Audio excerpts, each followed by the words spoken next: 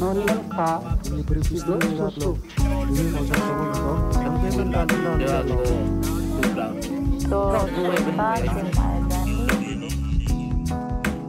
to Toksave Culture Talks, the podcast of PARADISEC, the Pacific and Regional Archive for Digital Sources in Endangered Cultures.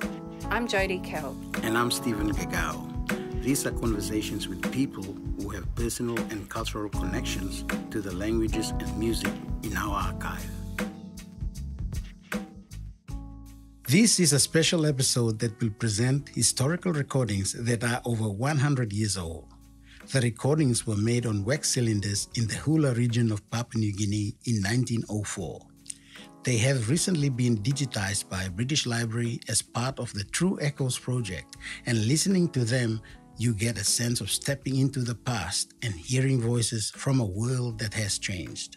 We are excited to be able to share excerpts of these significant recordings with you, as I am joined by Hula speakers Roge and Gulea Kila and co-producer on this episode, Amanda Harris.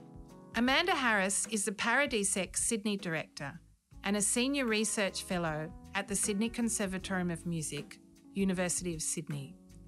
She is a partner investigator on the True Echoes project. Amanda advocates strongly for connecting heritage recordings with speaker communities, and she has been pivotal in working with and interviewing Roge and Gulea Kila. Roge and Gulea Kila are members of the Papua New Guinea diaspora community in Sydney. They are husband and wife and often travel to PNG to visit relatives. Roge hails from Hula village in the Rigo District, Central Province. His father was of Siligo clan, subclan Ruaolo, and his mother from the Kwamonuma clan, subclan Oala. Roge grew up in Hula, locally pronounced Vula, in the 1970s and attended primary school in the village. Like most children of that era in PNG, subsistence farming and fishing formed an integral part of his village life. Upon completing tertiary education in PNG and then the USA, Roge has been working as an international oil and gas professional, both in PNG and overseas. The history and cultural practices of the Hula has always stimulated Roge's interest through stories told by his parents, uncles and aunties, and other older relatives. A tale of significance in his family is that of his paternal great-grandfather, Ola Vavine, who was a party in many Christian expeditions led by pioneer London Missionary Society missionary James Chalmers during the heady times of the late 19th century PNG. Gulea Kila, née Sam, comes from Babaka village, locally pronounced Babaka, a few kilometers northwest from Hula. She comes from Patagolo clan, subclan Kimulu. Gulea also grew up in Babaka during the 1970s and completed her education while traveling through Port Moresby and Morobe province, where her father was a school teacher. She has a keen interest in the history of the local area, especially how her ancestors lived in the area. Most of her recollections on the way of life was told to her by her grandparents. The full interviews with Roge and Gulea are held in the PARADISEC collection, TCT1, as well as videos of their musical response to the heritage recordings. But now I hand over to Steven, Amanda, Roge and Gulea for a fascinating conversation that stretches into the past and what these recordings mean to people today.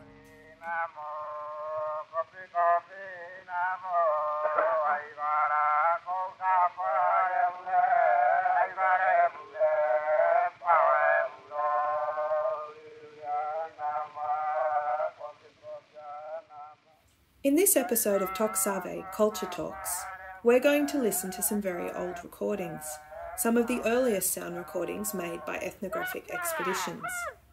In particular, we're going to hear songs that were sung in Hula village in the Rigo District of Central Province of British New Guinea, now known as Papua New Guinea. These songs were recorded on wax cylinder by Charles Gabriel Seligmann during the 1904 Daniels Ethnographical Expedition to British New Guinea, and are now held in the collection of the British Library. We at PARADISEC are collaborating with the British Library and the Institute of Papua New Guinea Studies on a research project funded by the Leverhulme Trust. The project, called True Echoes, is working to reconnect living communities with these old recordings, to understand what they mean to people today and what they tell us about the past and the present in Papua New Guinea. Photographs of Hula village in the early 20th century show that people lived in overwater houses built on tall stilts. This is the context for this kind of song that would be sung up to the occupants of such a house.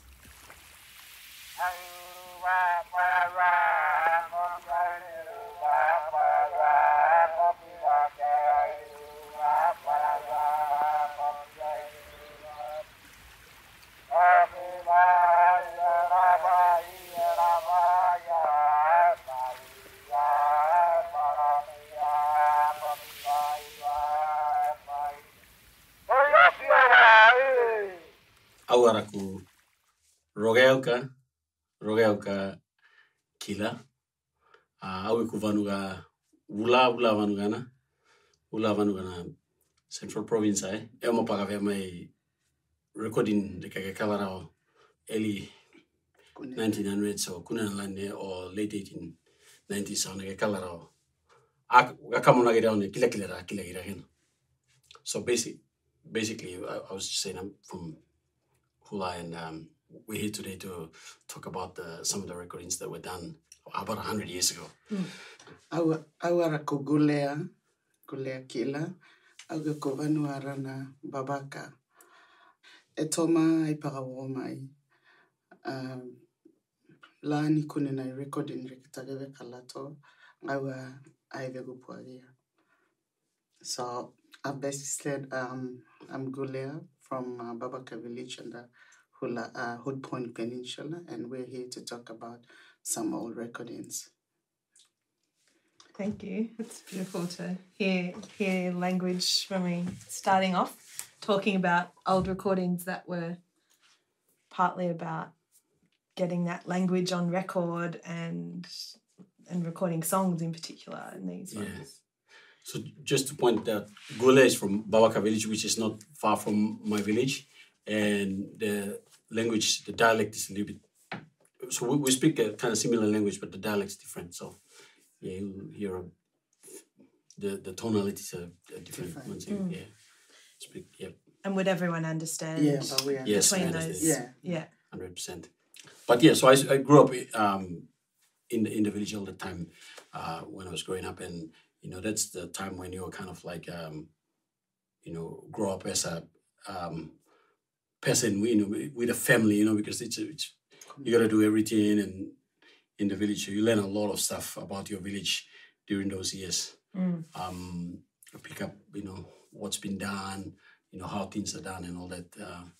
So I think that was it was good. I was very fortunate to grow up like that because I grew up in the 70s, of which I think at the time was a big transformational in the history of PNG. 75 was when we got independence from Australia, but also people were changing, the way they were living from like the 50s, 60s, and then there were more clothes coming into the village and all that type of thing into the 80s, and then that's when I went to high school, Hula. So I'm directly linked to the founder, one of the founders, through my mom. My mother's great-grandfather. I mean, I can read the whole lineage up to the seventh. Yeah. And who is that? Who is that? So the two founders were Leva Louis and La Louis,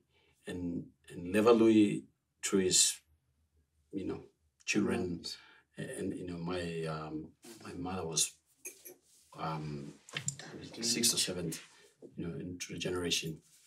I'm the 6th or 7th, I think. Yeah. Was Hula the language they would have spoken as well? So Hula was a language, and it was interesting. Like, I think the language had a lot of similarity to the Kapara language, which is across the bay on the other side where the village was initially located. So that's the listening to the tapes, I could clearly tell that the language has shifted a lot from the Kapara Lukuni, which is the village. Alukuni is our village. Hula originally came from somewhere else to do Alukuni, and then from Alukuni to Hula itself. So the language that they still speak the same language, over in Alukuni. The dialect is you can tell the language has changed because the from the recordings the songs that we had, they're very Alukuni words. Very strong. Like, Alukuni or Kapara words are very, very prominent in the songs. So, like for instance, the word for like to speak or talk, like they say ila, but then the Hulas like sort of added that K on, so they say Kila. We say Kila. Like our surname. Like my surname. So my surname is Tok. Yeah. It says Tok speech. So sign it. So we say Kila and the Kapara say Ila. A Hula song sung only by the older folk of both sexes.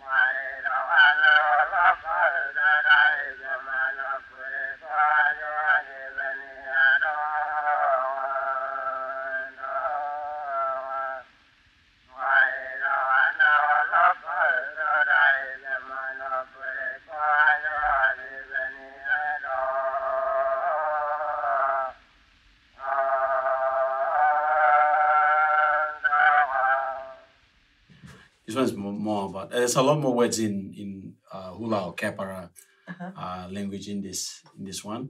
It's a lot, and it's about courtship. Yeah. That's why you were laughing a little. Yeah.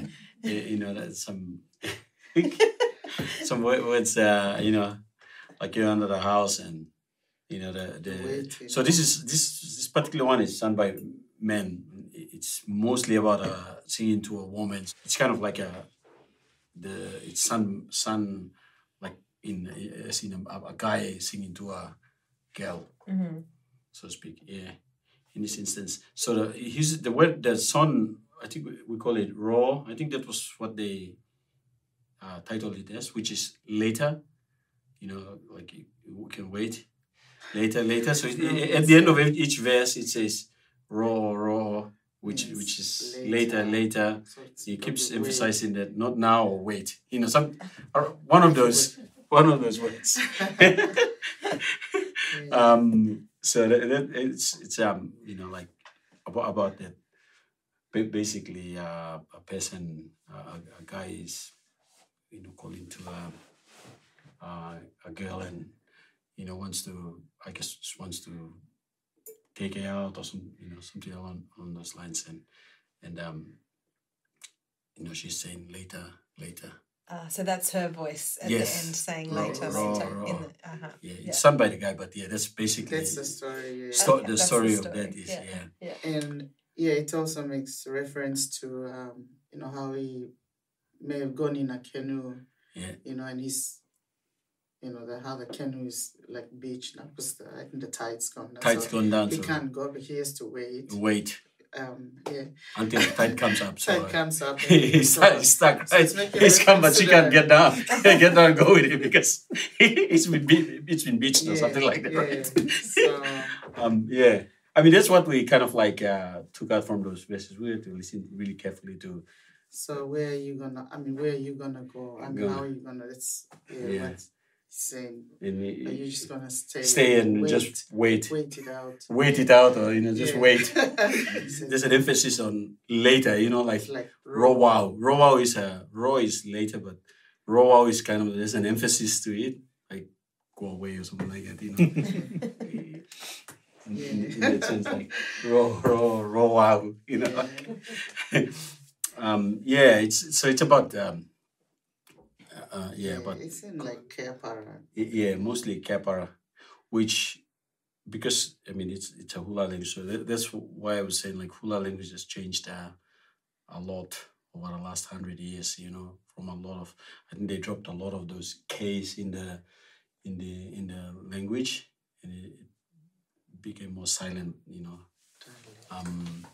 But it's mostly Kepara in this Kepara language in this, which is where Hula originated from. So, I mean, our village, Hula is well, I consider it. It was a marine village. It used to be on stilts, and then they moved on to land. So there's still some houses over the sea, but our life just revolved around fishing and a bit of gardening. Making gardens for vegetables and stuff like that. There's not too much going on there now at the moment, because the village has grown and a bit more developed. I don't know if it's development, but change. So but that was the primary activity. So everyone has to learn how to fix a net or operate a motorboat or pedal, whatever.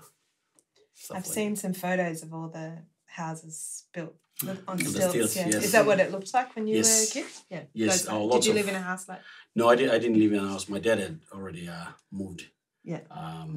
Built a house on the land. So, but I had, my relatives, their houses were on over the sea. So yeah, there's still some there, and it's got its advantages and disadvantages of living in there. Because the footpaths, I mean the little walkways is kind of made from bits of wood floating around. So you gotta it's a bit dicey. Yeah, dicey walking down those.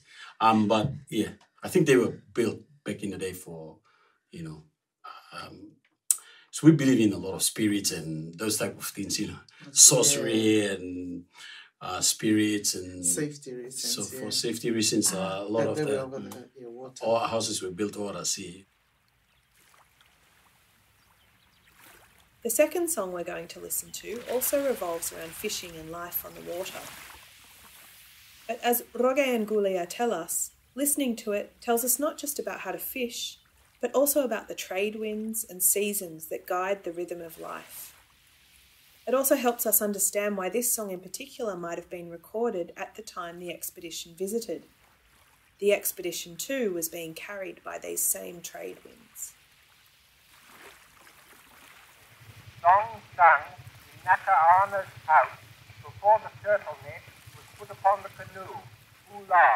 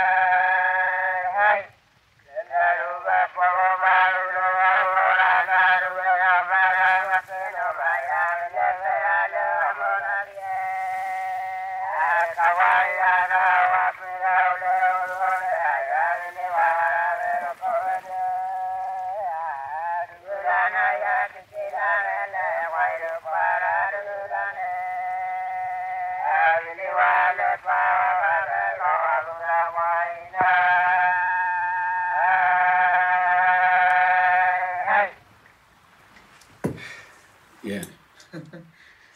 This was about fishing, and I think at the intro it says turtle hunting, or before the turtle net, I think who was speaking at the intro said before the turtle net is put, this song was sung. So it's basically, it's about, we can tell it's about fishing. So there's the first verse is like, it says that you're about to go out to fish, and the old man is waiting, basically saying he'll be waiting for you guys to bring fish back. And then they're talking about, so it's basically talking about the actual fishing trip, they stay back, these guys go out, I'm gonna see a fish on this side of the canoe or on this side of the canoe. The interesting bit is that they have reference to a particular place in the Hood Lagoon. They named the Kapara. They named the actual river. The lagoon, we call it Hood Lagoon. So they named the mouth of the Hood Lagoon. It's clearly stated there, and it says they're going to cross the Hood Lagoon. So at this present time, that lagoon is there, and the village of Kapara is on one side of the lagoon. And when they travel from Port Moresby by car, they have to park their cars on one side and then ferry across there on the village, dinghy or canoe across. So they're talking about this back then, that they had to cross the Rio Y, which is the name of the river or the mouth of the lagoon, and then go and smoke their fish, for preservation and all that. They go and smoke it across on that. So they're saying, we're going to cross, we're going to get the fish, and we're going to make fire and smoke the fish. So there's a specific place that they identified, which is quite interesting, because that place is a car park now. They park the cars and then go across, and that was the place where they were actually smoking all that fish. All that. But that particular reference here, you were saying, like, since your uncle, did like a lot of turtle hunting, like, is this some of the things that you do, like, especially for like turtle hunting, leaning on or setting the light on a certain side, or? Yeah. That's in the nighttime. Oh, in the nighttime. You get light. Like a coconut, so it's talking about light, showing a light. So when you are hunting it or fishing at night back in the day, they never torch, so they would wrap coconut fronds. They would weave them, and then they put probably 10 of them on the outrigger and head out, and then light the tin to see the fish and shoot them, spear them, right? And once it's almost burnt out, pick the next one up and light it. So it talks about that bit. I forgot that. Yeah, so lantern. Talks about lantern. Yeah. I kind of missed out on that growing up, but my dad did tell me about the hunting with the lighting up the coconut fronds. Yeah. We missed it. We were in the spotlight era. Plugging in a 12-volt battery. Yeah. I was asking before, when you were talking about learning to, make the nets and everything, whether you sing with it, because I was wondering about songs like this, whether people might sing something like this while getting the net ready or making the lantern or something. I don't know. Yeah, there were songs talking about the winds. We got to get back before the winds pick up. That was the same for like Ghanaian as well. Like there were like. There were chants too.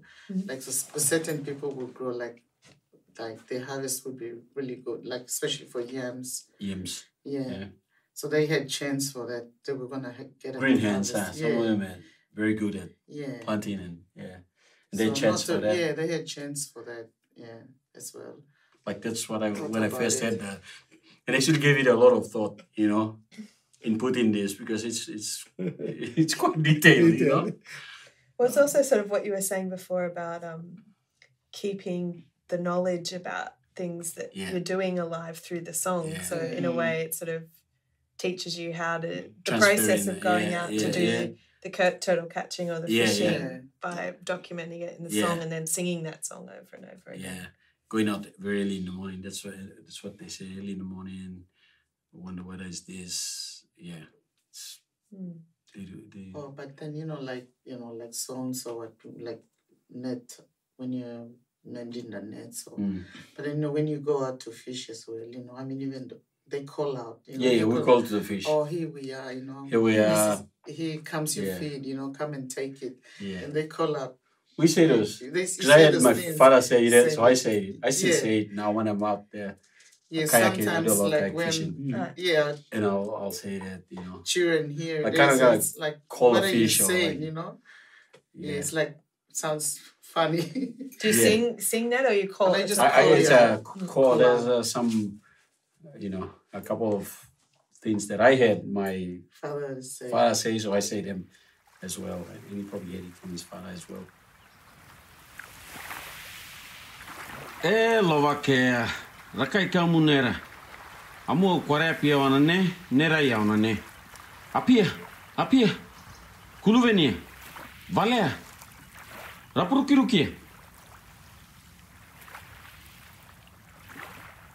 Oh, we've been waiting for a while now. Where are you?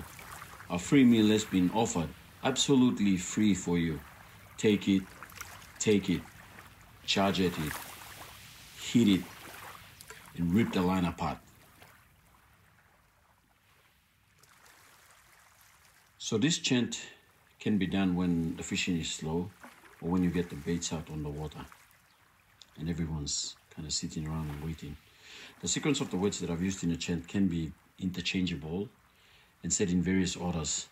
Each person has their own way of personalizing the chant and doing the call. The main objective of the chant obviously is to try and call the fish to come and take your line.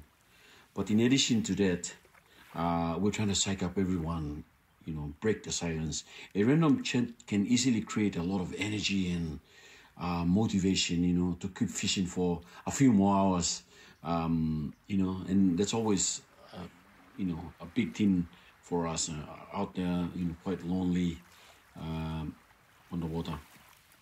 Some people yell it, others say it in a loud voice, but the main thing is to get it going, and it's a good vibe, among the fishermen there. It creates a lot of really good vibes and a lot of energy, and people are always laughing, and and then when the fish bites, it's even. And then with the side of the kind of like canoe psyching up the fish. So the local fish also listen to that.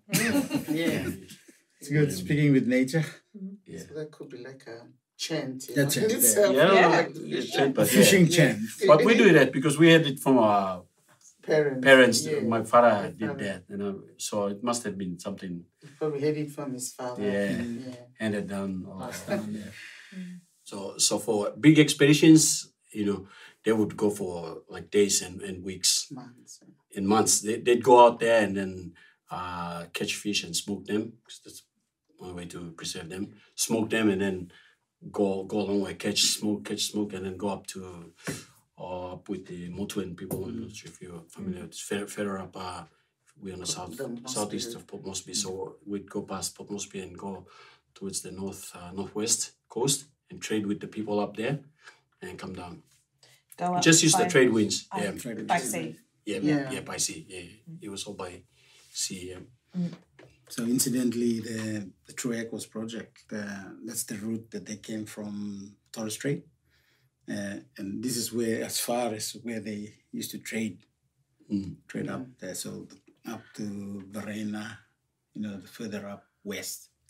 That's how their trading patterns was. So that expedition was following those trade winds at the same time of year as well. Yes. It would have to be, because when the southeasterlies blow during the middle of the year, it's quite difficult to navigate on water. So you gotta kind of like time it with the winds. It's seasonal, right? So you gotta time when the southeasterlies come in, they're really, really strong, and then the southwesterlies during Christmas period is in the opposite direction, pretty much. So what's the time of year that those trade winds? So in the middle of the year, being probably, I'd say, June, July, August. That's probably the heaviest southeasterlies to blow. So, people in the village know like what type of fish you eat and, what to do at the time. Those things are kind of like ingrained, And that's the first thing. The wind controls your life as a marine person, every time you wake up, you say, it's coming from this side, or it's slowing down.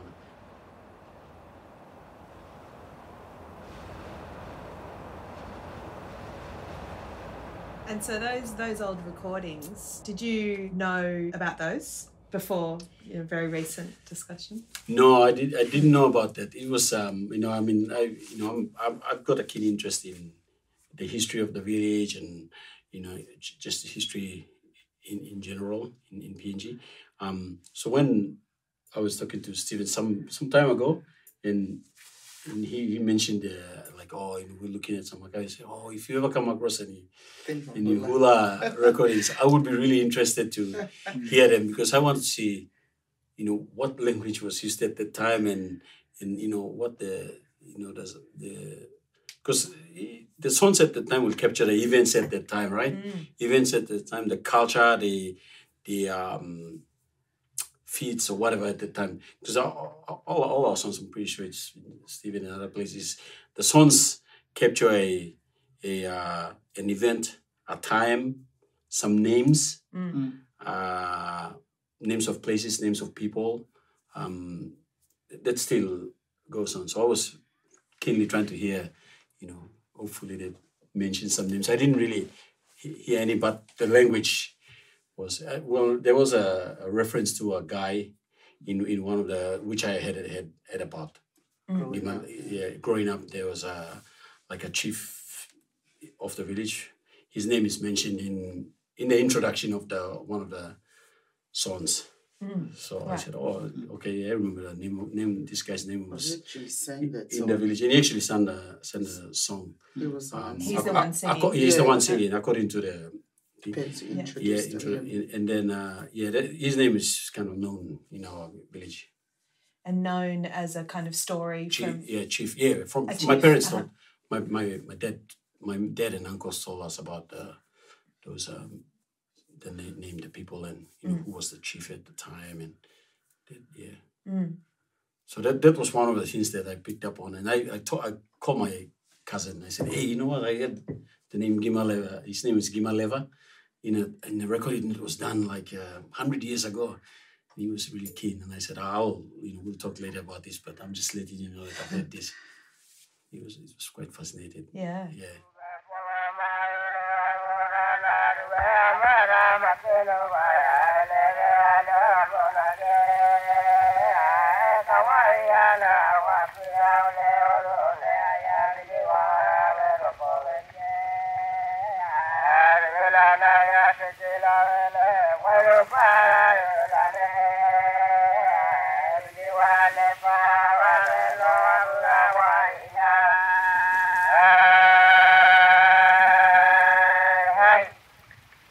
The True Echoes project aims at reconnecting indigenous communities with historic audio records of sung and spoken cultures of Australia and Oceania. In this episode, we undertook participatory research with Roge and Gulea Kila from Hula region of Central Province, Papua New Guinea, who are also part of the Sydney PNG diaspora community. The music and language is central to indigenous identity. Listening to legacy audio recordings taken over 100 years ago has demonstrated the emotional and exciting rediscovery of the past and captures contemporary perspectives on history and culture.